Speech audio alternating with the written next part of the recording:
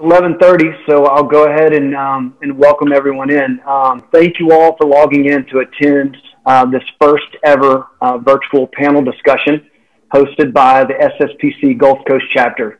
My name is Joseph Canode. I work for Barton International Garnet Abrasives, and I am the co-chair for the SSPC Gulf Coast chapter.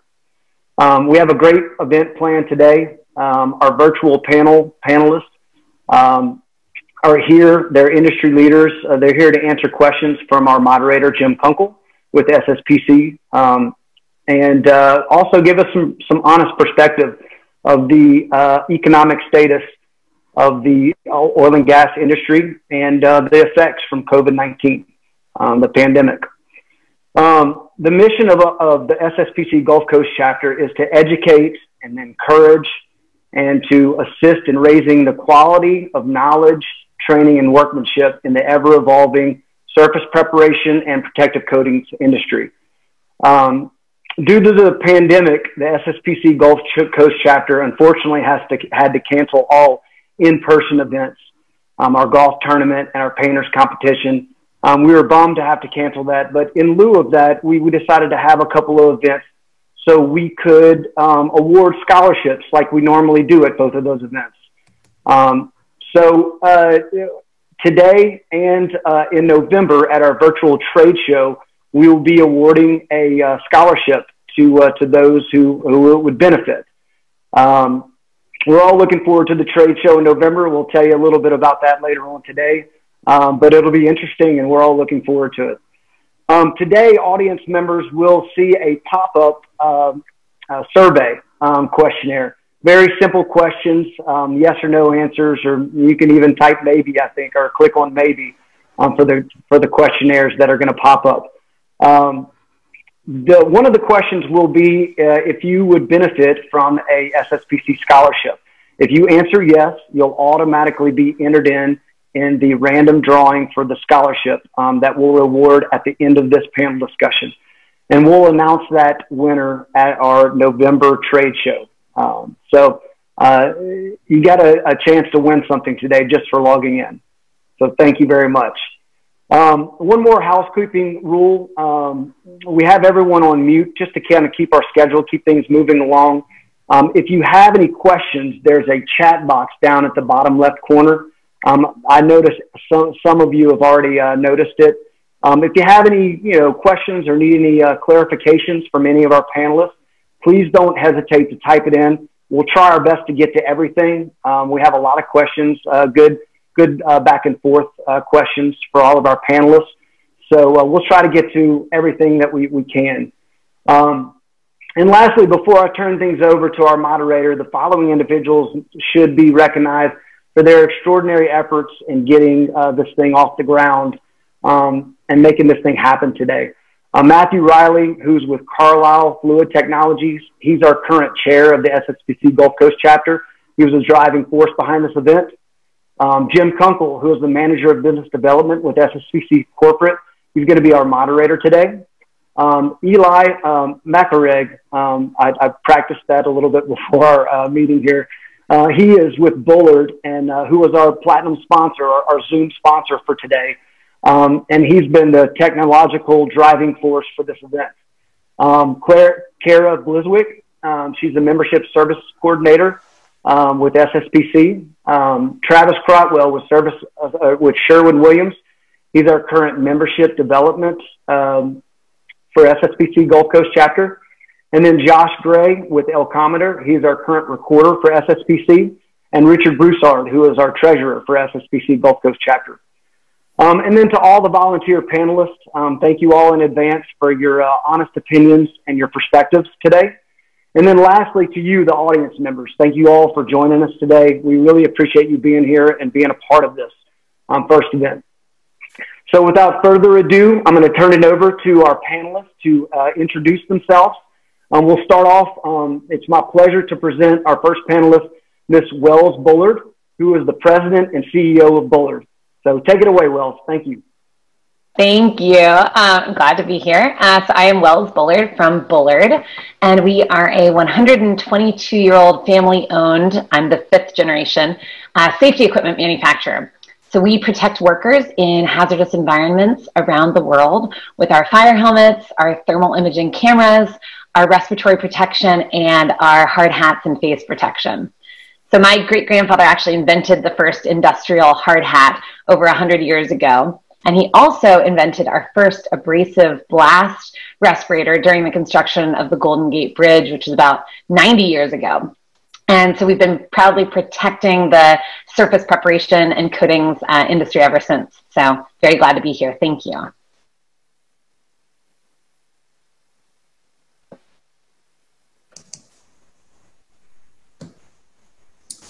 Good morning. I'm Kristen Leonard with ExxonMobil Research Engineering Downstream Organization.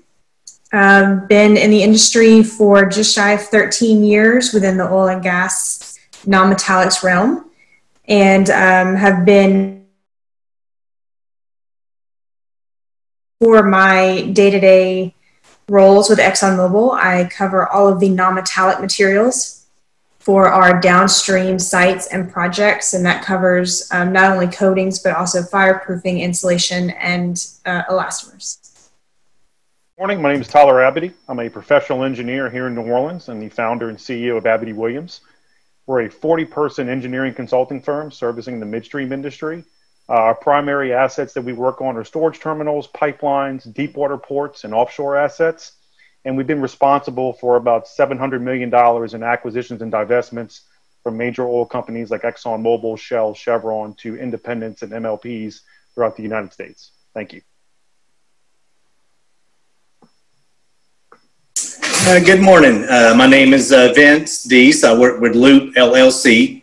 My corporate office is in Covington, Louisiana. We have multiple locations south of there. I am the corrosion engineer at Loop. My responsibilities include the soil side corrosion, internal corrosion, as well as atmospheric corrosion. We have a lot of facilities, assets that are above ground and require coating. So I'm in charge of that maintenance program. Good morning, my name is Luis Garfias. I am a material scientist and I have 30 years of experience working in the oil and gas business. Most of my work is related to materials, on-site materials selection and materials troubleshooting, failure analysis, and lab work, which is basically in the area of oil and gas for high temperature, high pressure, in aggressive environments and corrosion. I haven't been with SSPC, but now that the SSPC and NACE has joined, I have been in NACE for 30 years and the Electrochemical Society for 30 years. So my experience on oil and gas is basically in the area of materials and testing. Thank you. Hi, good morning. I'd like to thank the Gulf Coast section of SSPC for the invitation. My name's Drew Heavley. I work for Kinder Morgan. I'm the manager of corrosion control for our natural gas business unit. We've got 10 corrosion engineers, and our role is to support the field operations in corrosion control with, for example, specifications for painting and underground coating, internal coatings and linings. I really come from the NACE side. I was chair of the NACE TCC, which oversaw all of NACE's technical activities.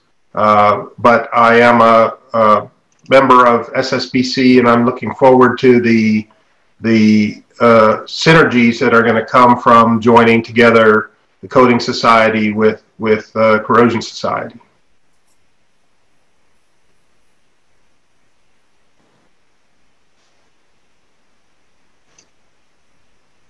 Alan, if you'd like to introduce yourself. I'm Alan Knight. I'm with Marlin Services. We're a coatings contractor based out of Houma, Louisiana. We have some offshore crews. We do FBE coatings, underground piping. We support a lot of midstream activities, both in the coastal areas and inland. We also do internal and external tanks. So we provide a lot of the application services for coatings. Hi, I'm Dan McManus, President of American Hydrotest here in Deer Park, Texas, and we service, refurbish as a DOT requalification center, gas cylinders, so refrigerant cylinders, low pressure, recovery tanks, things like that. And on the high pressure side, breathing air, nitrogen, argon, medical oxygen, and other high pressure cylinders and trailers and racks. Thank you. My name is Bill Nelson. I'm a vice president at Axiom Manufacturing. We are the manufacturers, the owners and manufacturers of the Schmidt brand of abrasive blasting equipment. I'm heavily involved in product development as well as field service work should it be required. I've been in the same facility now involved with the Schmidt line for a little over 30 years. So there's a little bit of history that comes along, and I appreciate the opportunity to partake as a panelist in this event. Good morning, ladies and gentlemen. My name is Michael Yee. I'm the CEO of RT Consults, which is a third-party inspection company for industrial linings, offshore industry coatings, fiberglass, thermoplastics, kind of inspections. We basically, for myself, I'm basically a chairman for several committees at NACE and currently sit as the Standards Committee 09 non-metallics chairman. And yeah, so we basically service a lot of these chemical plants, offshore industry, onshore facilities, and then pulp and paper and different types of specialty chemical markets. Good morning, good afternoon, good evening. No matter where you're at from the world, we appreciate having you here with us today. I'll be the moderator for this panel. My name is Jim Kunkel. I'm a business development manager with SSPC, the Society for Protective Coatings. Let's go ahead and get into the panel discussion. And I'm going to open up with Wells.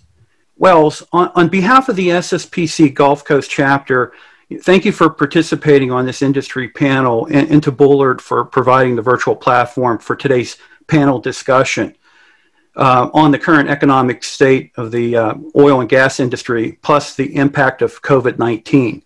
Let me open this panel discussion on what 2020 will be remembered for, which is COVID-19. Bullard has been on the front line providing many industries personal protective equipment, much of it for the protection of frontline workers. My question to you is, how has Bullard responded to COVID-19? Yeah, thank you, Jim. Yes, it's been a wild year, right? So Bullard, for those of you guys who understand us, we make personal protective equipment. So we've been talking about PPE for over 100 years, and all of a sudden the whole world is talking about PPE as a result of this pandemic. And so it's been really interesting. There've been a lot of changes in terms of how we responded. The first case in Kentucky was actually in our really small community where we manufacture in Cynthiana. And so all of a sudden on March 6th, this became really real to us in the United States. Prior to that, our Asia Pacific and European teams had been feeling this and obviously responding in different ways. So ever since then, we basically changed kind of everything that we do. So how we manufacture, we all of a sudden had to socially distance. We had to wash our hands. We had to, we ultimately implemented masks. We have different spacing of where workers are. Basically every single day for a few weeks there, the manufacturing environment was different every time our employees came in. But again, we protect workers in hazardous environments. And in order to do so, we had to focus first and foremost on keeping our own employees healthy and safe so that they could come to work and work safely in order to make the life-saving equipment that was being used on the front lines. So some of our powered air purifying respirators were being used on the front lines in hospitals, in different places with frontline workers. But we also protect, basically everyone that we protect is an essential, critical worker. So again, people working on utilities and people working in refineries, I mean, they were all critical, essential workers and first responders. And so we really we had a really high demand for a lot of our products. And so our operations team did an incredible job of mobilizing while changing their processes basically every single day based on new information from the CDC and stuff. We were able to increase our capacity a great deal, and we partnered with different people in order to help us make that happen. So again, we've been really focused on keeping our team as healthy and safe as possible so that we can protect people around the world. But there's been a whole lot of effort in that. We even launched a brand new product, a healthcare face shield, in a matter of weeks versus months. And if you can imagine, our team was really motivated because, again, we're very mission driven on how to protect workers. But our suppliers were really mission driven on that too. And so people were able to respond in incredibly short time periods in order to try to meet the needs of the frontline workers and other critical essential workers. Thank you. Thank you very much. Let me go to Dan. 2020 has been such a crazy year, especially for the oil and gas industry. How have you adjusted to current oil industry market conditions, Dan? Well, our adjustment has been dramatic. So we live and die off a turnaround business. And that's in those seasons, those two predominant seasons in the Gulf Coast. And so when the spring season was potentially canceled, we really had to do a lot of quick adjustments. So we started new email campaigns and segments of new business, expanding our reach from just local to regional, even national in some areas, and really putting a focus on other markets outside of just the oil and gas. It was critical. We had to. Good. Bill, a question that I have for you, you're still a very young man, but you have a lot of experience behind you. Throughout your experience, how does this period of time compare to prior oil and gas industry downturns? Drastically different. And I have all the confidence in what I'm saying because I grew up south of Houston, frankly, in the middle of an oil field. We've been through several, oil and gas downturns, throughout my life. And what I would say due to this COVID, this was not just a downturn, this was a cliff. It just fell out, February to March, depending on what level of the industry that you're in. And it was much more, it was 100-fold more widespread than anything we've ever seen. Especially for those of us in the Gulf Coast, we're used to having some oil price fluctuations. Production side gets a little on the lean side. But typically when the production side goes on the lean side, that means that the input goods for the refineries is down. Therefore, your refinery business has an opportunity of staying pretty healthy, if not a little busier than when oil prices are strong. So it's with this downturn, it all stopped. And partly, because of the downturn in the oil field. But at the same time, it was the COVID to where the people that wanted to work and needed the work couldn't even get to work.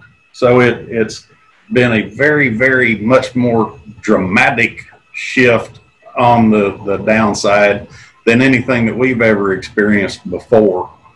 And I also believe that as we are starting to, I guess you call it normalize now, it seems like the getting out of this is a slower process. Of course, we haven't been insulated. It's hurt our business as well, and we've made all of the adjustments, that everybody else has. But the recovery from this, it seems to be tracking on a slower pace. So it's been very, very different from a severity base. Previous downturns, you'd have industries that stayed strong. You had the industrial sector that supported a lot of us. This hit it all at the same time. Definitely a major impact. So, Kristen, let me ask you this, based on your opinion and kind of building off what Bill had just covered, where do you see the oil and gas industry in 5 years? Absolutely. It's definitely going to change. And I think had you asked us 8 months ago where it was going to be in 5 years versus now, it would be fairly different, dramatically different. There's always work being done and technology being developed for alternate sources, energy sources, and how we use our abilities better. I think with the general industry downturn, which we were already in a down cycle or going into a down cycle, and now with the impacts of COVID, as Bill mentioned, it's going to be a slower progression back to a normal. And with that, a lot of owner operators are turning to how do we optimize our facilities? How do we make them run more efficiently? Because we're not going to be able to run at the capacity we did before. The demand is not currently there for multiple reasons. And we've also had to shift what our priorities are. And so with having to push out turnarounds, having to change our operating parameters, and really taking a good look at supply and demand.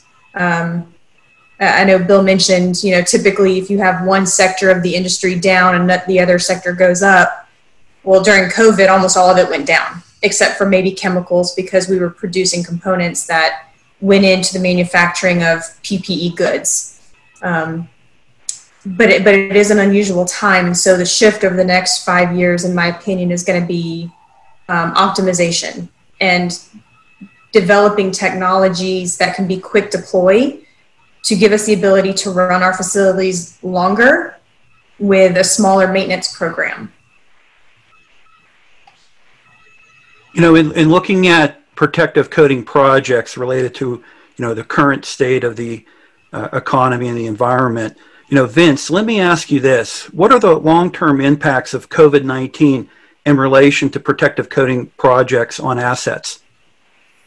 Well, where I'm at, we took the C-19, the COVID-19 pandemic, it has delayed operations and maintenance, coating within our facilities. This is due in part, with the needs within the, the facilities. We perform surveys annually, biannually. We have operations as well as maintenance staff, putting in ad hoc work orders for, repairs as far as coatings. We do have a robust maintenance coating operation, and when the C-19 or the pandemic hit, you had to stop and think, how are we going to protect our people, and still our operations. So, with that, we base most of our stuff off of DOT PHMSA as far as the regulations to do our surveys. So at that point, we had an executive team that actually met and came up, with a protocol for us. We still haven't at our facilities, introduced, any coatings at this point, this year. We're still assessing whether or not we can get that done, prior to the end of the year. But we do require, third-party contractors to submit a C-19 protocol and make sure it's in alignment with the CDC guidance. We've implemented, more enhanced hygiene, sanitization stations throughout the facilities. So, guys are not having to travel a good distance to, get to the normal locations where they could wash up, clean up. We've mandated the telework protocols, and I'm sure, just like this meeting is, web-based meetings to where we can actually contact, go through and actually and kind of look in and see if there's some immediate needs out there. The social distancing, face coverings required inside the facilities, when you're working around others. The wash stations that I mentioned before, we're continuing to utilize the RP 1173, the safety management system, principles of plan, do, check, and adjust, continuous improvement to address and assess the C-19 protocols. From our standpoint, we're kind of not leading, as far as that, but we're kind of lagging behind to see where the states, the local, government agencies are saying, we're moving to phase 3. Well, our company may stay back in phase 2 until we assess that it's proper to move forward and make sure we have those, safety, for our people and our operations. So now that we covered the aspect related to protective coating projects, let's focus on corrosion related to analysis, study, and assessment. Louis, as a material scientist, when conducting assessments and testing, what extra precautions do you recommend to take when doing on-site microscopy and corrosion measurements in a COVID-19 environment? Well, actually, judging from my past experience working in the oil and gas industry, I can tell you that the usual protocol that we follow, that that you have to wear PPE, hard hat, and safety goggles, gloves, and FRC. That's actually need to be done. But also now you protect yourself from the virus. And for all of us that will go to the plant or go to a building where we don't know anything, we will require to have a mask. And if we are going to exchange samples, if we're going to do some experiments in the field or some measurements, I highly recommend people to wear a mask. A mask not only to protect themselves, but also to protect the other people from in the field from any potential contamination. And in the past, we kind of see, well, we talk to people, we get too close to them, and we do our work. But now we have that extra layer of protection that we will need, not only wearing our PPE, but also wearing a mask and then treating all the samples as if they will be contaminated. And I think that's a very, very important change from the pre-COVID-19 to the time that we're living now. Yes, definitely. A lot of adjustments have to be made, and it definitely sets up protocols moving into the future. So, Drew, let me ask you, how has the COVID-19 pandemic impacted corrosion control and coatings programs? Well, for our group, it really hasn't impacted as much as you would have thought. We're engineers, we provide support, write procedures, etc., and we can do that remotely very effectively. Of the about 13,000 employees at Kinder Morgan, only about 5% are working out of an office. So we're able to be productive and manage our assets safely working remotely. For the corrosion control folks, a lot of their activities are solo activities, driving out, doing atmospheric inspections, doing cathodic protection measurements, etc. So those aren't affected, other than not having to report directly to an office, just going straight out to the field and doing their work. We have implemented a lot of changes in how we're managing projects where people are working together. So we've instituted remote safety meetings, remote tailgate meetings, where we have activities that require multiple people, for example, to carry things. We're looking at equipment to replace that multiple personnel need. So the COVID pandemic has impacted us a little bit, but the combination of the COVID and the oil and gas market conditions are really, they're working together and affecting us more drastically than either one would have had on its own. We are looking, as a pipeline company, we make money by being efficient. So we're not as exposed to commodity prices as a producer. We get paid to transport, in our case, natural gas from one place to another, and it doesn't matter what the price is, we get paid the same. So that would make you think that we're not really affected. But a lot of our customers are in the oil and gas industry and are exposed to commodity prices.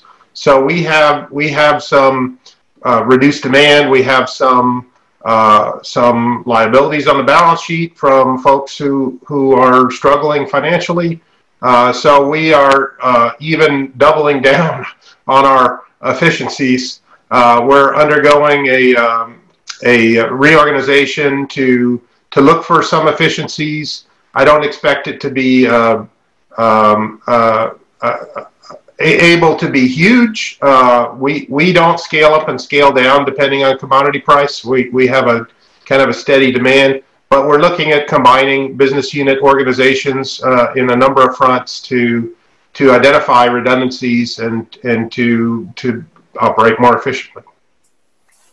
Yeah. So looking at the current, the current market condition related to the oil and gas industry, Tyler, let me ask you this: how does the current market conditions now compare to back in April?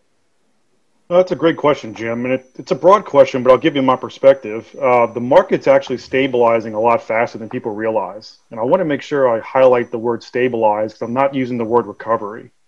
I know it may seem slow, but the progress is showing significant stabilization of where we could be. Mostly this is due to the authority-based supplementation. So we see that observed in both government policies that come down from the Trump administration, and we also see it from world organizations like OPEC or OPEC Plus. If you look at consumption, a lot of y'all talked about consumption. Consumption of petroleum and liquid fuels was around 94.5 million barrels a day last month in August. It's still about 9% lower than where we were this time last year, but it's actually 11 to 12% higher than what we saw back in April. The production last month also was lowered. It was actually poised at about 91.5 million compared to the 94.3 in consumption, which is 3 million barrels a day lower than demand. And so that stabilized price is really propped up both by cuts from OPEC, reduced drilling in the United States, and all of this offered reprieve in addition to the administrative policies from the president's office to really look at a strangled inventory and make sure we have benchmark pricing going forward. In 2021, we'll see it kind of creep back up another 10%, back to the 100 million a day for stabilization, but it's looking positive. I will also say that one unique challenge we'll see that has come up since April is a lot of the major operators will begin to, and some have already started to, putting up assets for divestment. This is going to provide a lot of the major oil companies with liquidity to satisfy budget deficits, shareholder dividends. They can remove low-cost operations. They can bundle assets that have abnormal liabilities that aren't critical to their feedstock, or maybe even an asset that has a sensitive asset retirement obligation down the road for abandonment. So ultimately, we'll see private equities already coming into the market. It'll continue to come into the market. We'll see independents continue to grow, taking advantage of the downturn. And those new independents will have a focused bet going forward on market stability. We'll have some winners, we'll have some losers, but mostly big companies will come out a little leaner and a little more efficient. Tyler, thank you for providing that insight. So let me open this question to the panelists as well. What's the current condition like now versus April in your hemisphere, or your opinion?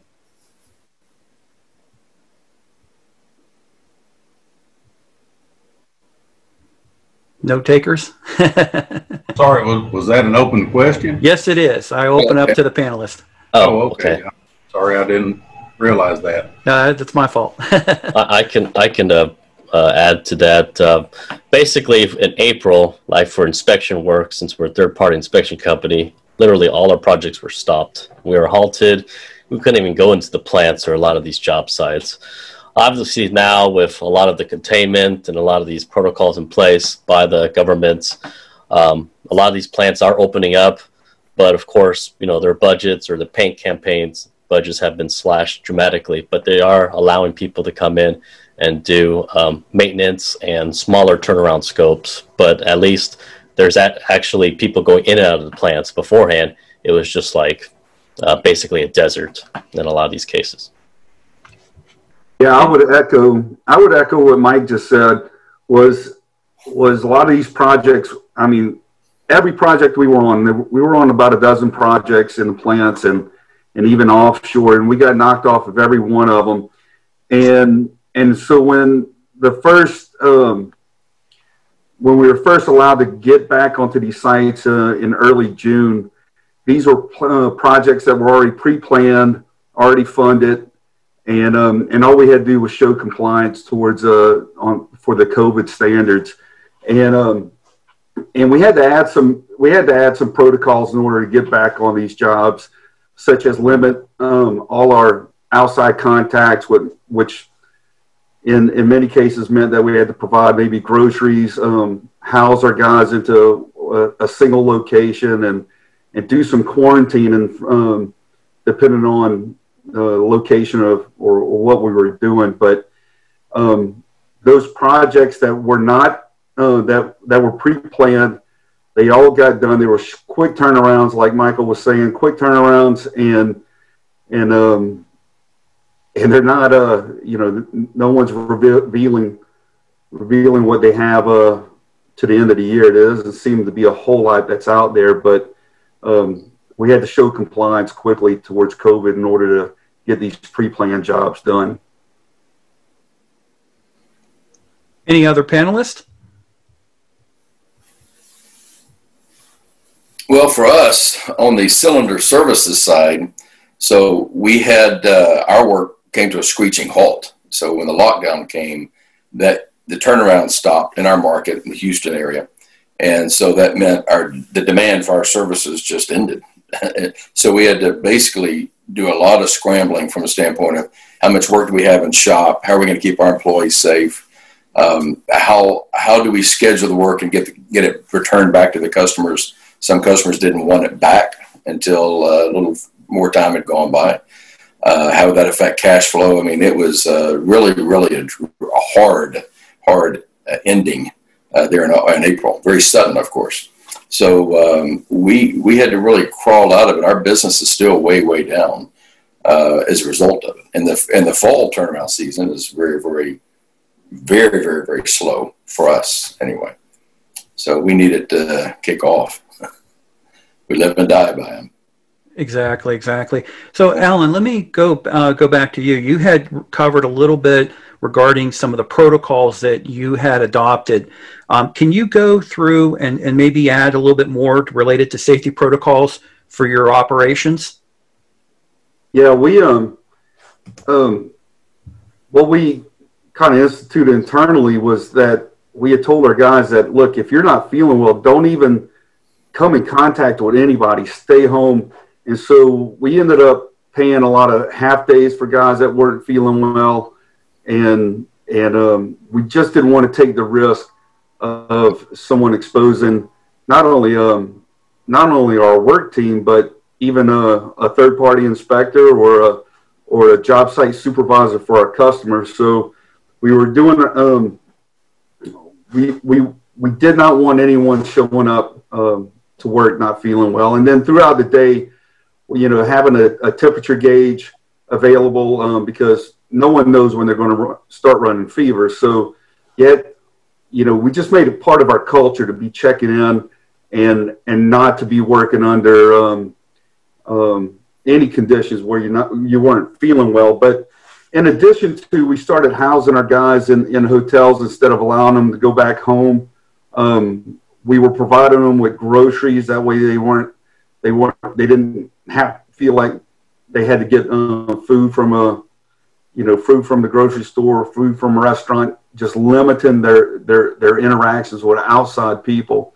And then even inside of a plant, having one point of contact, foreman with the inspector or foreman with job site supervisor, and still maintaining all the safe distances, masks, having all those safe protocols in place, but just limiting outside interaction was real important. And then for the offshore crews, it was about quarantining prior to leaving out for offshore. We wanted to make sure everyone was well before getting to the heliport or on a boat. And we had to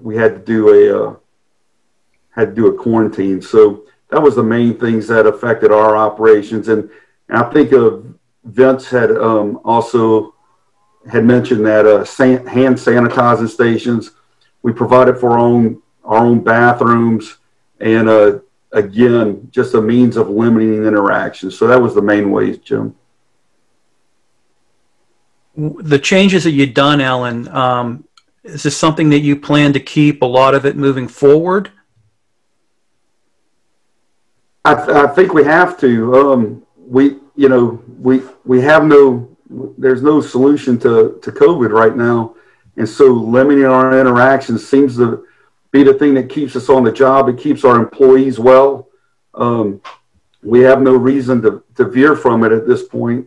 And it's increased our cost of operating, but the cost of not operating at all, it makes it well worth it. So we're happy to make those adjustments, and our guys are happy. They responded pretty well. You know, it's the issue of whether you want to work or not work. You know, it's not you don't have a choice in this. If you want to draw that paycheck and you want to continue to work, and you know, if we want to continue to work for the Loops or the Kinder Morgans and folks on this panel, as a contractor, you're happy to make those adjustments. Yeah, adapting and overcoming the hurdles. So, you know, when we look at the hurdles, you know, Michael, let me ask you, in your opinion, what are the biggest hurdles to overcome here in 2020? One of the things that we have to understand is that a lot of these end users, their budgets are obviously slashed or cut. And from what I'm talking with a lot of these plant owners, is that 2021 may also be kind of in that environment as well, depending on how a lot of these economies and how a lot of these plants are starting up or getting more in demand in some cases. We've seen more of a kind of a concentric kind of idea that a lot of these maintenance strategies are going to become more reactive instead of preventative. So as we know, corrosion never really sleeps. So I have a feeling, or I pretty much know, that a year from now we're going to get a lot more projects because of a lot of catch-up that had to be taking place. This kind of happened in 2014, but not obviously to this extent, where a lot of plants kind of cut back on spending. In that case, oil and gas was a little different because oil was like $120 a barrel. Another thing is that, you know, making entry a lot of these facilities, sometimes I have to sign these waivers, or my guys have to sign waivers. It's like signing away your firstborn son in a lot of these cases, because there's a whole bunch of questionnaires about where have you been. Some of them have tracking. We also have an office in Dubai, and they actually will track you on your phone of where you're going to make sure that you're going to, if you go to Dubai or to these other countries, they actually will track where you're going in order for quarantine's sake to make sure you're not spreading COVID. We've had shops like one, and since I'm in Houston, there's a nearby shop in La Porte, Texas, which is basically near Deer Park or on the east side of Houston. And the whole shop shut down for 2 weeks because 1 or 2 people had COVID, and then a lot of them started testing positive, and the whole shop, the coating shop, you know, had to shut down for 2 weeks. And so obviously my guys had to get tested. I think on average, we're getting tested like almost every month or so, just because if we're going to different places, you know, especially if we travel commercially, it's always better safe than sorry than infecting, you know, the whole office in that regard. And we have a pretty restrict cleaning schedule as well. I did see a question as far as virtual inspections, and one of the things that we've had issues with is we've done probably 20 or 30 virtual inspections, and for the most part, pretty much all of them have been subpar, and here's a few reasons why. One of which is the guys that are actually on site doing the inspection, or their contractor or fabrication shop, I mean, the best thing they have is like a phone, and, you know, it's not even the latest, you know, iPhone or Android phone. So they're trying to show us the video, and with any kind of pictures, you know, you have to have aperture, you have to have good lighting, and then you have a whole tank. I mean, these virtual inspections can take up to 3 hours of just slowly going in the tank. And if they have an area which has low light or is out of focus, then you got to stop and wait for it to finalize. And so our virtual inspections have been just kind of very tiring in some cases. And so that's kind of becoming the new normal, you know, because of we're going through COVID, and we're hoping that, you know, by next year or mid next year, it'll kind of all go away. But for the time being, you know, it is something better than nothing. But at the same time, there's kind of those issues that are still always presenting itself when we do inspection. So there's obviously, you know, point of contact. We're not going into the plants. We're basically going directly to the job site, and then we're leaving out to the contractor gates. So there's just a more mindful approach as far as the hurdles that we have this year for inspections in a lot of these places and facilities. Yeah, Kristen, let me ask you, you know, what technologies are available that have helped you better operate during the global pandemic? Well, things like Zoom, Skype, GoToMeeting, That's definitely helped. ExxonMobil is a global company. We have sites all over the world that we still have to support during operations.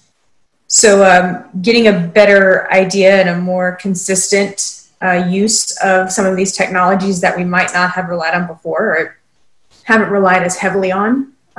One thing that ExxonMobil is doing, like Michael was just talking about, is remote inspection. Prior to COVID, it was nothing for 70% of my direct materials group for downstream to be traveling on the road to our different sites to support inspection processes or inspection and maintenance programs at any given time. And with the previous start of the downturn, and then with COVID kicking up in earlier in the year, that travel came to a screeching halt. And the company realized how much money we were saving into the multi-millions already this year on travel alone. But there was still the demand for, well, how are we going to support our assets? Because they are still having to do some of these key inspections, even if we, moved turnarounds or maneuvered our maintenance program, certain things still had to get done, critical components. So we are currently investigating multiple remote inspection tools and capabilities. At any given time, I think we're currently evaluating 4 or 5 different mechanisms because, as Michael was saying, a general cell phone picture is not the greatest. So we are investigating multiple avenues and technologies that can be deployed worldwide in an instant, basically, to have our Houston or Singapore or Kuala Lumpur specialists available for assistance using those remote technologies. And I don't see that going away even after we return to a more normal industry climate after COVID is finally settled down. I think just in the sheer amount of money that has been saved on not having to send people out constantly, we're going to be deploying these remote technologies at a more permanent scale after this. So it's just amazing to see the amount of changes and adaptation that had to be done by different industries, especially in the oil and gas industry. Hey, Drew, let me ask you this: what immediate steps were needed to be taken to ensure business continuity with your operation? Well, for my group, I saw an interesting presentation by the IT department. They had never had more than 1,500 people connected remotely at the same time. And day one of us closing our offices had 5,000 people connected at the same time. So it was really interesting to see that they had the tools in place, they were prepared and reacted, and there was almost not even a blip as far as our internal company communications and communications with our supporting vendors and regulators. We're doing regulatory inspections remotely. One of the interesting facts, the IT folks installed 200 servers in a day to support our need for internal collaboration tools. I'm not directly involved in a lot of the projects. We're more of a technical support organization. I know that there are other impacts going on in the field now, but for the most part, it's business as usual. We're doing the same inspections on the same frequencies. Almost all of our stuff is driven by regulatory requirements, and where it's not, it's driven by policy requirements, and so there aren't any real changes there about what we need to do to control corrosion on our pipeline assets. For the oil and gas industry and pretty much any industry out there, when you have a downturn in the economy or in that particular sector, industry sector, you mix it on top of a global pandemic, a lot of change is going to happen. So Wells, let me ask you, what was the biggest learning that your business, that Bullard, will take forward as a result of the pandemic? Yeah, it's I think there's a lot of stuff that I like to call kind of COVID lemonade, like how do we take lemons and make lemonade. And Kristen was just mentioning with all these virtual tools, so with Zoom and other conferencing technology, one thing that we've found is we're collaborating actually really well, especially it's become kind of a great equalizer for those people who were remote before, right? So our sales team in the field, our coworkers who are around the globe, all of a sudden, it's not like 10 of us are in a room and 4 people are on Zoom. It's we're all on Zoom. And so it's kind of become a great equalizer from a collaboration standpoint. I think the biggest learning is what you can accomplish when you have a singular focus, right? So again, we're in a different space than many of the other panelists, but our focus is on how do we protect as many workers as possible by first protecting our own employees. And it's been just incredible to watch how our teams have been able to work together in order to accomplish that kind of singular focused mission and really do things. As I mentioned, we were able to launch a new product in a matter of weeks. I mean, I wish that was always the case. It's not. Yeah, so really this flexibility, this being nimble. I think a lot of people have talked about different creative solutions today, things that they've done very creatively. And I think that there's definitely the pandemic has unleashed some creativity in how we engage with people and how we think about problems. And so we're looking to bring that forward as we get out of this eventually. Dan, let me ask you this question. Earlier in the panel, it was mentioned about diversification and kind of companies kind of shedding some of the assets they have. Is there more emphasis on diversifying business as a result of the condition in the oil and gas industry and COVID-19? Absolutely. So we were highly dependent on one particular facet within oil and gas, and not unusual for the industries I've been involved in. But what we found is that we cannot continue depending on that in the future. COVID's revealed that, but that was probably true before COVID. We really needed to come together as a team and really come with some clarity of our purposes and our business plan. We had drifted off our business plan a bit, and that brought a lot of clarity back in our business plan that calls for diversification, expanding of services, expanding of markets, with the capabilities were there without disrupting our core customers and core services. So it has been, from that standpoint, it's been fantastic. But I don't appreciate the COVID-19 weight gain. I was a skinny man back in March, so but that has been a real blessing in disguise for us. Ellen, earlier you had mentioned about when you're looking at job opportunities and future bids and things like that, without giving away too much information, has there been a decrease in the bids out there and quotes for the remainder of 2020, and what's 2021 looking like right now too? Well, 2020 does not look good. We're not getting a whole lot of interest on anything immediate or even for the last quarter. And for a lot of us, a lot of us managers, we visibility into the fourth quarter everybody wants, and for on the contracting end, it's not there.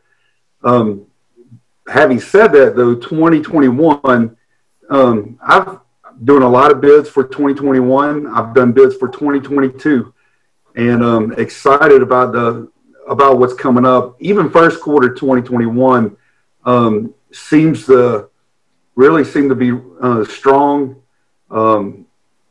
There's a lot of confidence in those project managers, those decision makers, those folks that we deal with on the front line of getting projects done.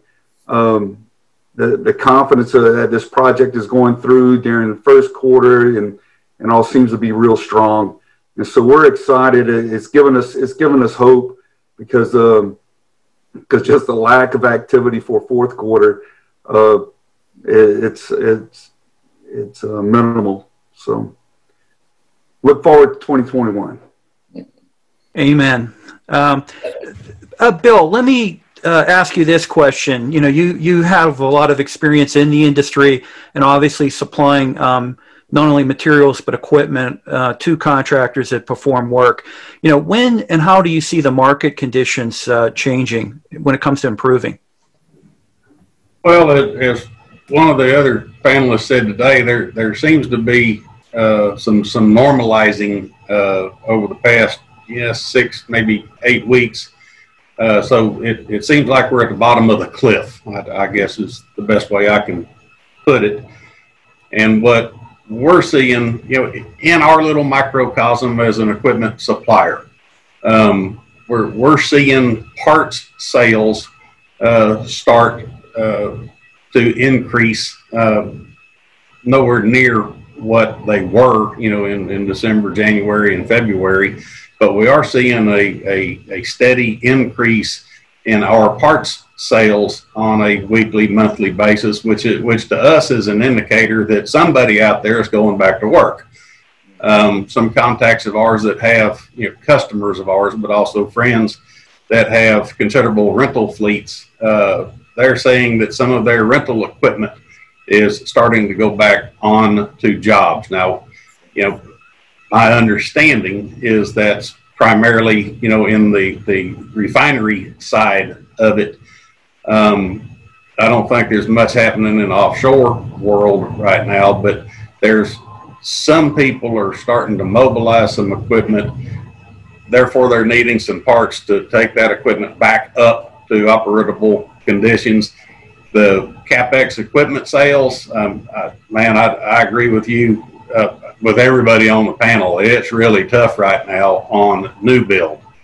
There are some large industrial plants that are still progressing, which have our equipment slated for them. But the request for quotes on CapEx equipment has been pretty thin.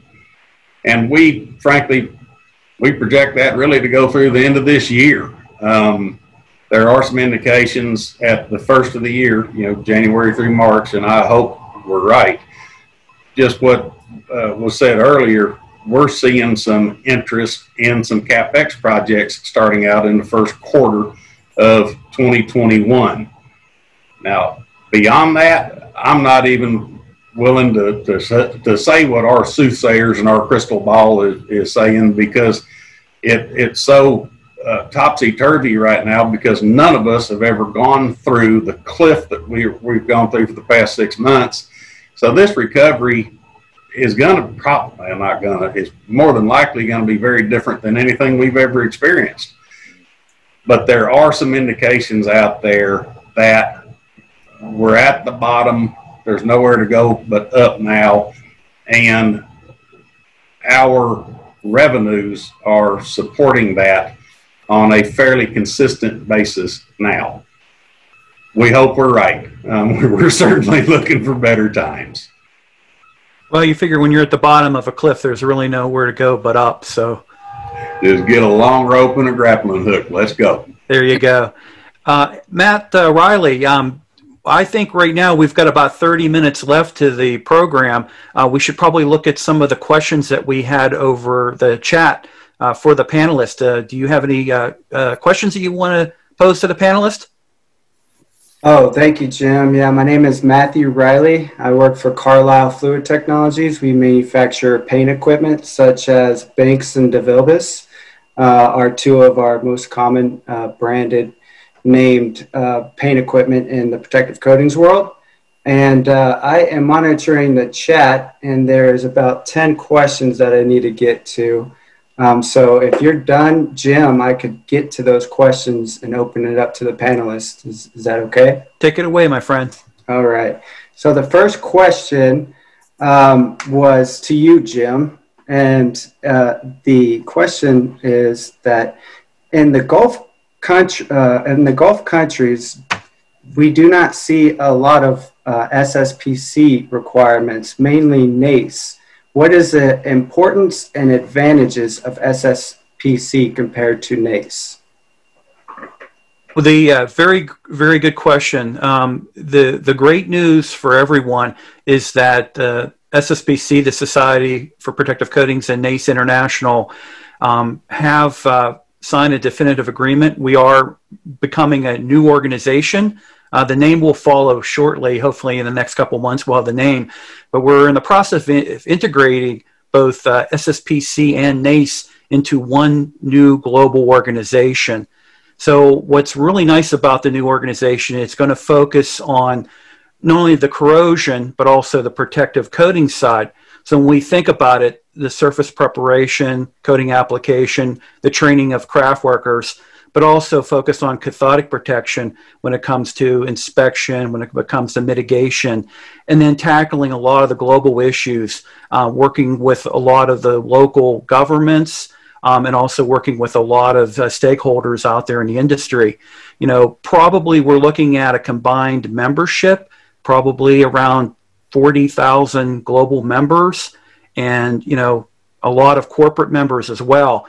So I think what you're going to see moving forward is you're going to see a lot of emphasis by the organization to really work with owners to get into specifications, but also to help educate the market out there and provide the answers and the solutions that the industry globally is looking for. I hope I answered that question properly. Thank you, Jim. Our next question is to all the panelists, and the question is, do any of you feel that there's political pressure that is impacting the present projects that are on hold, or do you feel that the producer CEOs are waiting to after November elections to release major projects? I'll say from our point of view at Kinder Morgan Corrosion Control, we haven't seen any influence of the political environment on projects.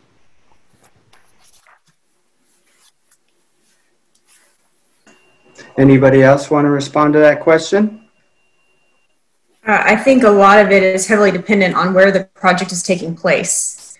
If you're referring to U.S. domestic projects, there might be a little bit of that. But in relation to waiting to release projects till after the election, a lot of the projects that have either been halted or were even in the planning stages to release in 2021 are being more so affected by the current economic, more so, in my opinion, than the election, because those projects were already in the pipeline in some level of development. So maybe not so much the election as opposed to the economic recovery coming out of COVID-19 and how quickly that occurs based on where the project was going in. Yeah, I'll echo what Kristen's saying. So most of what we're seeing, our interface with agencies like the EPA, BSEE, the Coast Guard, those are continuing. They're doing a great job working from home, and their support staff at the administration level with each agency is phenomenal. The macroeconomics is more or less affecting the final investment decision or the FID of a lot of projects. So projects getting out of the feed phase to move into procurement or staging or even something like a right-of-way acquisition, that's all on hold. But I think we'll see a lot of that start to gain some momentum in early 2021. Thank you. Our next question goes to Wells Bullard at Bullard. And the question asked is, does Bullard foresee in the future the ability to pre-make items that would increase lead times for the end user? So I think, so I think that maybe you mean to decrease the lead time for the end user. So yes, I mean, again, in this world of how do we respond to our customers and stuff, yes, I think that we would be interested in doing that. Now, we work with incredible channel partners who also have obviously our products on their shelves and available, and so that's really our number one way to get it as quickly as possible to the end users. But we would obviously partner with our channel partners to respond to whatever needs possible. Thanks for the question. Thank you, Wells. Our next question is for Michael Yee at RT Consults. What is the approach in executing remote inspection of facilities in offshore refineries, pipelines, and its challenges in getting efficient and reliable data as to maintain the corrosion control program in these periods of the pandemic? Well, I kind of answered part of that on my last, I guess, topic, but basically we've had a lot of virtual inspections as of late, and a lot of the camera quality is, like I said, when people use their phones, it's the inspections, we're just not getting much value out of them. So there's definitely a learning curve, and also kind of the equipment that a lot of these companies need to have and put an investment in order to have more of a capable virtual inspection. One of the things is if we're doing a take inspection virtually, they're going around with the camera and it's not focusing. And basically, you can't do a good inspection visually if it's out of focus. So they don't have enough lighting. They don't have a good camera.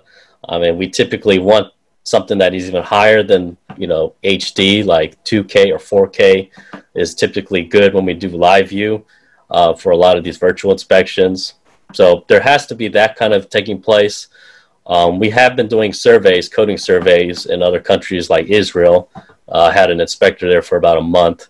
And it was quite interesting because he actually witnessed a live fire, a live fire episode, because they have to practice that in Israel, since that platform was very close to the Gaza Strip.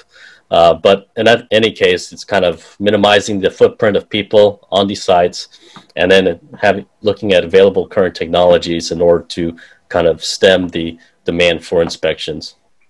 Thank you, Michael. Our next question is open to all panelists, and the question is, does anyone have any insight into if the pipeline construction / service contractors are able to survive, or have a lot of them close their doors?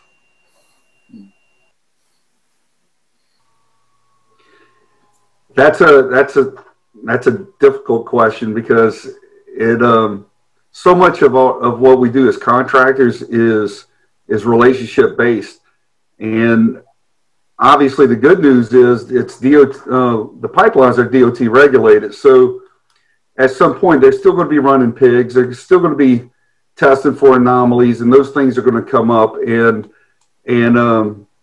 the contractor, the pipeline company, that relationship is always being tested, as with COVID. So if that relationship is strong, that company's still in business and doing their job, I don't see why those projects would not continue. So I would say that there's going to be continued work.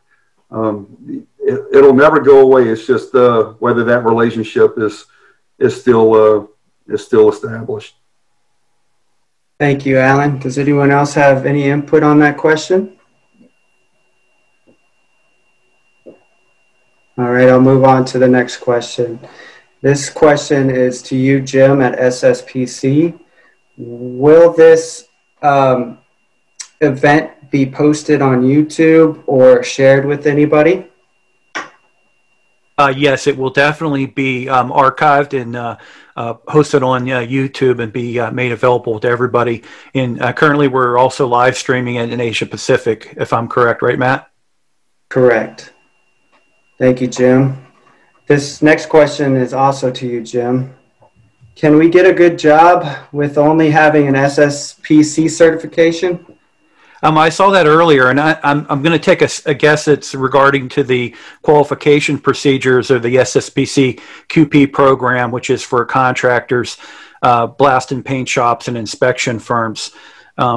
The program related to SSPC QP program has been around since 1989, and it's a pretty proven program when it comes to contractor qualification, but it's not a magic bullet or anything like that. So what's very unique about each of the programs, and I encourage people to reach out to SSPC for additional information, is that we provide, as an organization, we provide an audit of the contractors. We actually go and look at process procedures. We look at personnel. We look at when it comes to decision process, inspection, quality control. But we also go and do an active job site audit. So when you think of an ISO audit where they come in and look at process, procedures, paperwork, there's that element of it for SSPC QP programs, but also on top of that, we're actually going in the field and looking and observing and certifying that way. But the program where it's been a big benefit, and it's starting to really branch out globally, where it's more right now North America centered, is that it is a relationship that the program has between contractors, shops, inspection firms, and the owners that specify one or many of the program requirements in SSPC. So it's been kind of a very strong partnership since 1989. And I like I say, encourage everybody who wants to have additional information to either reach out to myself or reach out to SSPC to get more additional information. Great question. Thank you, Jim. Our next question goes to Michael Yee at RT Consults. What are the end users looking for in available inspectors?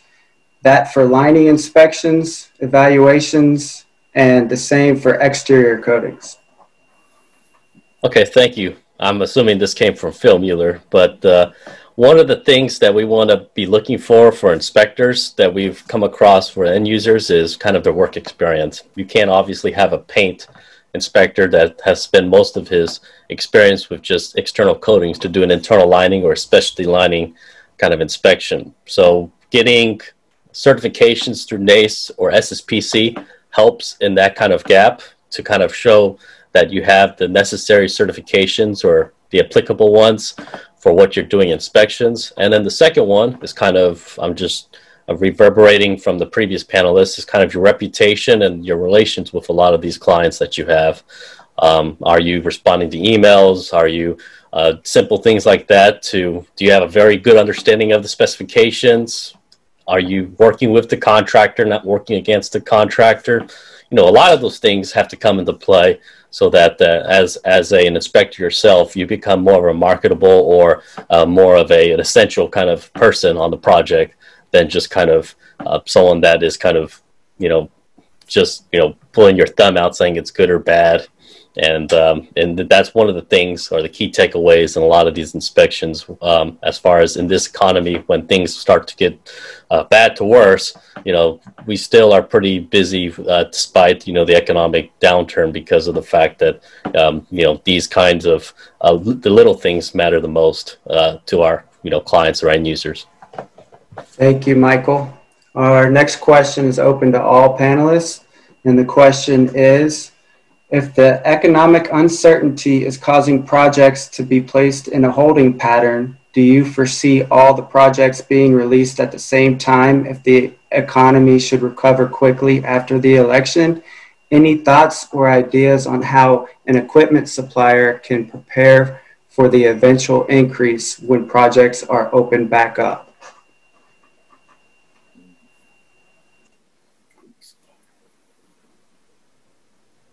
I'll make a quick comment. This is Drew Headley. Oversupply in oil and gas is usually not as quickly corrected as undersupply. And so it'll probably take a while, and there won't be a key turning point. The election is not going to have a big impact on oil prices.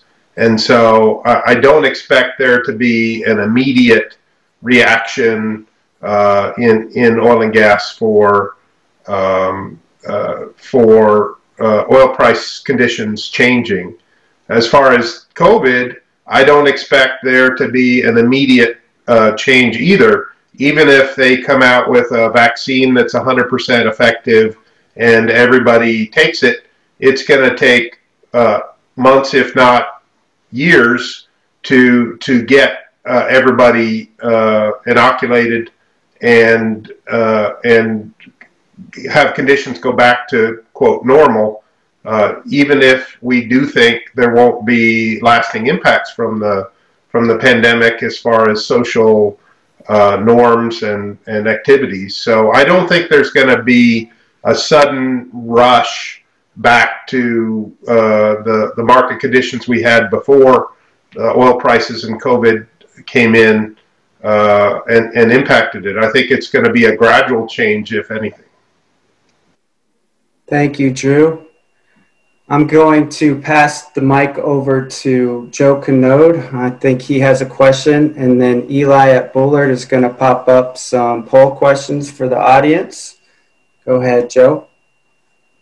Well, my my question was just a general blanket question to the panelists.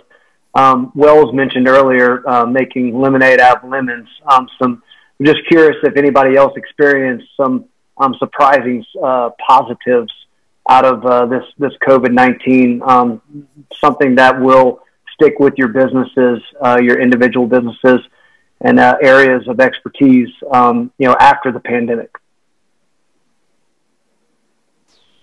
Absolutely. I would love to comment on that. So when March came around and April came around with lockdowns and obviously major changes economically for our business, basically our activity and volume, initially we did the obvious. So we looked at cost cutting, increasing efficiencies, changing vendors, things like that for better deals. But not long after that, by early May, I was thinking I need to do a lot of soul searching myself because am I the leader my team needs today? Things are different in May than they were in February.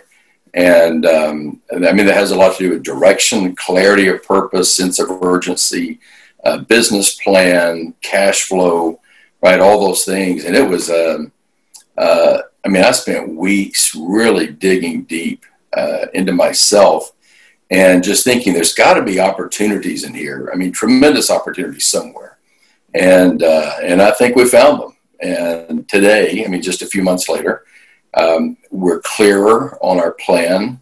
The team's on board. There's a lot of excitement about the growth and potential changes in our market. And we've improved our communication methods. We've improved our onboarding of new employees, how we get people onboarded quickly and embracing the culture.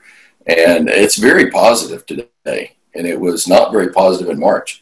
But it's a very, very rewarding time. It's been a miserable time, but it's been a rewarding time, possibly the most personally and professionally rewarding period of my career.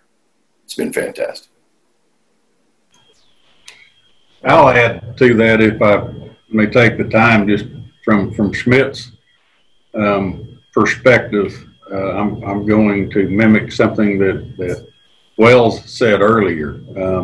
Because of, quite frankly, all of our wings getting clipped and us having to learn Zoom and all of the other technologies that very few of us, well, at least from my side of it, use on a regular basis, it really made the world a smaller place. There's a lot more regular interactions, not just within the continental United States, but also with us and people around the world. You know, from Singapore to Australia to Kuala Lumpur, as was mentioned earlier, to the Middle East.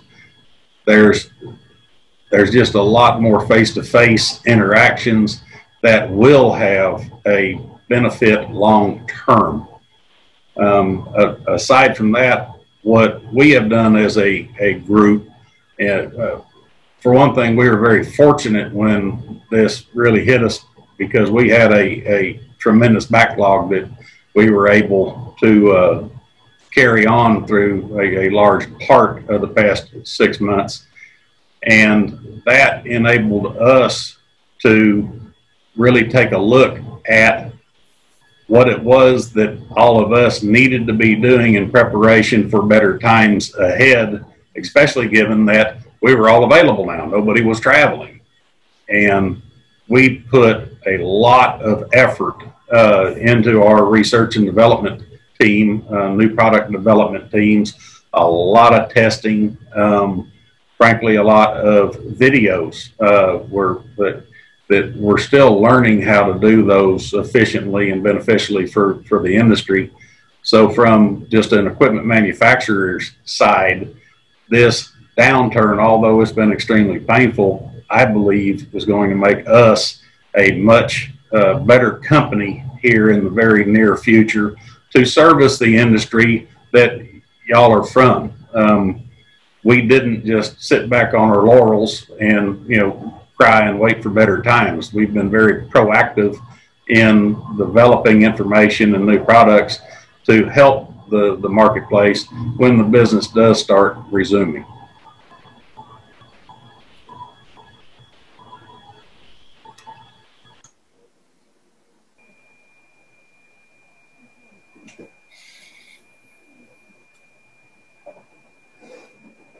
Thank you, Bill.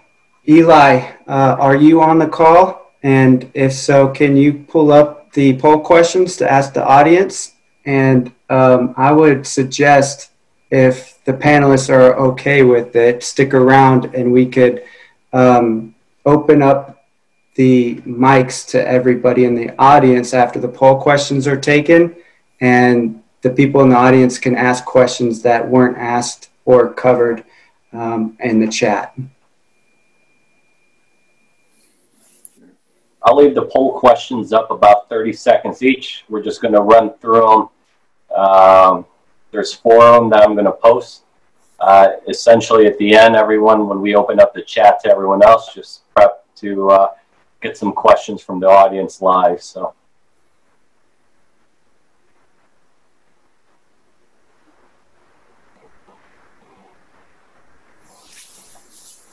Matthew, we may have 1 or 2 more questions in the chat box that you may want to address as well.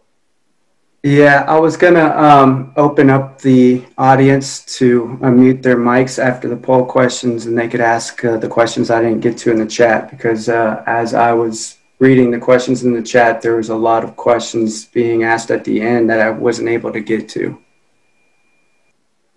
Yeah, as you unmute, it looks like maybe Phil Mueller has a general question for the panel that may be good. I can unmute Phil now as the questions are going, and we could just go ahead and continue on and keep the flow going. Perfect. Phil, I'm going to allow you to talk, so please. You should have availability now.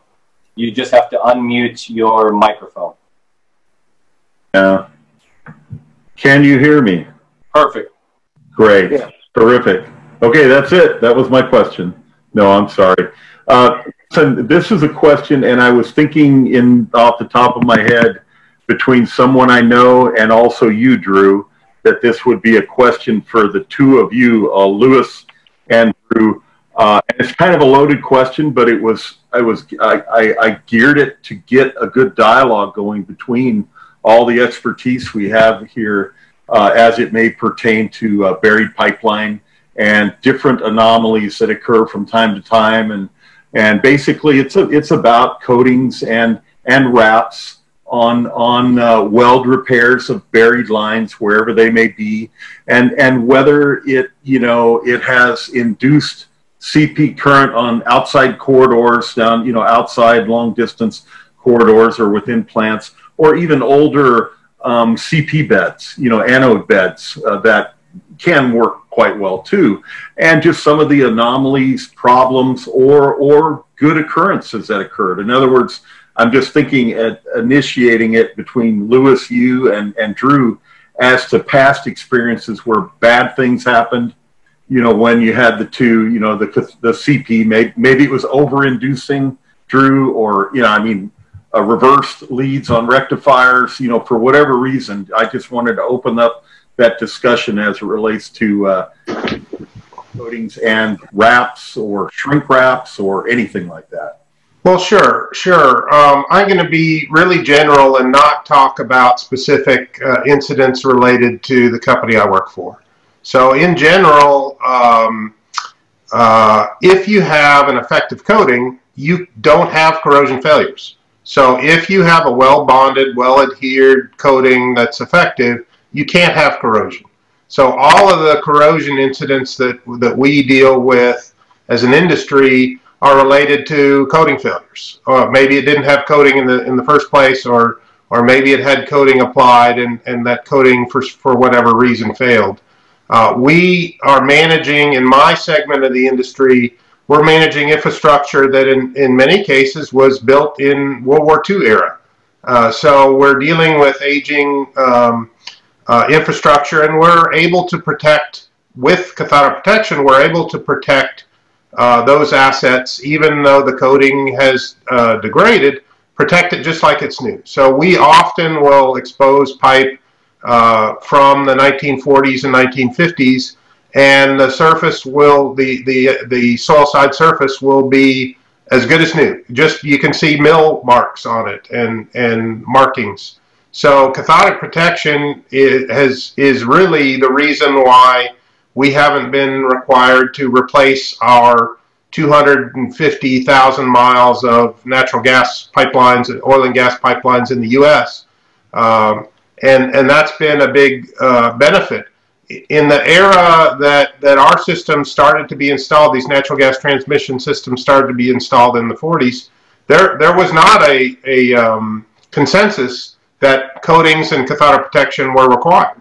And it was really some far-seeing individuals, companies and organizations and people who lobbied for putting coatings on, lobbied for cathodic protection, and that's the reason that these pipelines are in as good a shape as they are today. We have much better inspection capabilities. We use inline inspection tools to evaluate pipelines. We have a lot of above ground survey techniques that weren't around. So these pipelines are much safer today, even though they're the same pipelines. They're much safer today than they were back when they were built, or 50 years ago, or what have you. CP is not in any sense negative. I mean, there are concerns about cathodic protection. You mentioned overprotection. That's not a likely failure mechanism. It could potentially cause some minor coating damage, but in general, unless you have a metallurgical issue, excessive CP is not a significant cause of failure to pipelines in the industry. You do have concerns about stray current, and where you have congested environments, you have to look out for your fellow pipeline operators. There's lots of committees whose sole function is to talk about, hey, we're putting in a new ground bed, how's that going to affect you? Let's do joint testing, etc. So coatings are an important part of a corrosion management program. You can't have a coated pipeline without cathodic protection, because the anode cathode ratio will tend to increase penetration rates where you have coatings and no CP. So CP is designed to protect the non-coated areas, and they're synergistic. So coatings and CP go together like that. I just want to say a couple of things about that. I have an experience from my oil and gas. Two comments. The first one is, most of the times the failures on coatings that we have being involved with are basically related to installation and poor surface preparation. It is very rarely that we can say, oh, the coating was bad or the cathodic protection was causing the problem. And one of the most, of the latest examples that I can give you on that field is, I was working on like a litigation case in the north of US, and I cannot tell you too many details, but we have a company that installed shrink sleeves, and after one and a half months, some of the sleeves were leaking and caused a severe corrosion. And then we initiated a testing program, and so we basically, to tell you the story short, that in 1.5 years, all the coatings are replaced. Those are 2,000 shrink sleeves replaced for a conventional coating. You know, again, I cannot tell you the name of the replacement, but the fact is that when we did this analysis of the failed shrink sleeves that were installed poorly and the new ones, we realized that from time to time, the shrink sleeves will have some path for water, especially what, as Drew say, in those areas that you have very wetted conditions. So the shrink sleeves will allow the penetration of the water, and we can measure the interference, and the cathodic protection will basically not arrive, because the shrink sleeves will basically protect you from cathodic protection. But once they only allow a limited amount of voltage, which is actually negative or more damaging for the structure of the welds. So that's a bad example of that. But that's one of the biggest concern that we have when there is a wet environment, a poorly made coating, and the cathodic protection that will basically works against you. One more quick comment, and I know we're out of time. You mentioned surface prep as a common failure mechanism. The most common failure mechanism for coatings that we've seen is improper coating selection. I mean, if you pick the wrong coating to begin with for those conditions, and operators like me don't like to point the finger at ourselves, but often, in this case, shrink sleeves in a soil stress environment might be large diameter pipeline, might be a high temperature. I don't know any details, but maybe they just chose the wrong coating to begin with, and it wasn't an application problem. It was just not the right coating for the service. Yeah, in this case was a combination of the shrink sleeves and the poor surface preparation. Thank you, Drew and Louis. I'm gonna pass it over to Joe Canode for closing statements, and I just wanted to thank the NACE New Orleans chapter for joining us. And I know NACE New Orleans is going to be hosting an event in December, their 22nd annual education week. If you would like any information on that, you could contact Charlie Speed at the NACE New Orleans chapter. And Joe Canode's going to go over our next virtual event. And I just wanted to thank everyone for joining us today. Yeah, and thanks again, Matt, for helping putting this together, as well as Eli and Jim and Kara and all the people that I mentioned earlier. This is a great event, very successful. Our next event, as we mentioned earlier, is going to be a virtual trade show. Right now we have it scheduled for November 11th, but we were just made aware that it may have some conflicts with other virtual events out there. So to be announced if we do decide to change it. But right now we have it for November 11th at 11 a.m. to 2 p.m. We're going to showcase the latest technology in corrosion control, abrasive coatings, and more. Highlighting special promotions from all of our industry-leading companies, including those that are in attendance and on the panel today. We're going to award another course scholarship to an attendee to the virtual trade show. And again, it's free to attend, free to present, and free to save. We're going to be looking for sponsors for that event as well. So just keep us in mind and reach out to either Matthew or I to get more involved if you like that. I want to again thank everyone for organizing this event, volunteering as a panelist, and then all of you in attendance. We'd be doing this for an empty crowd if you didn't attend. So we appreciate you attending and making this a successful event. And with that, I think we're done with our closing remarks. And again, thank you for all of our panelists, and we'll try to answer any questions that we didn't get to offline.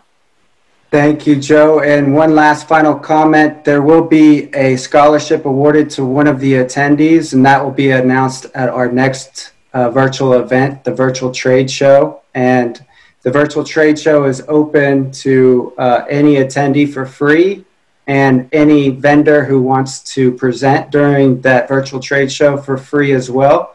So just get with me if you're interested in the virtual trade show event. So thank you, everybody. Thank you.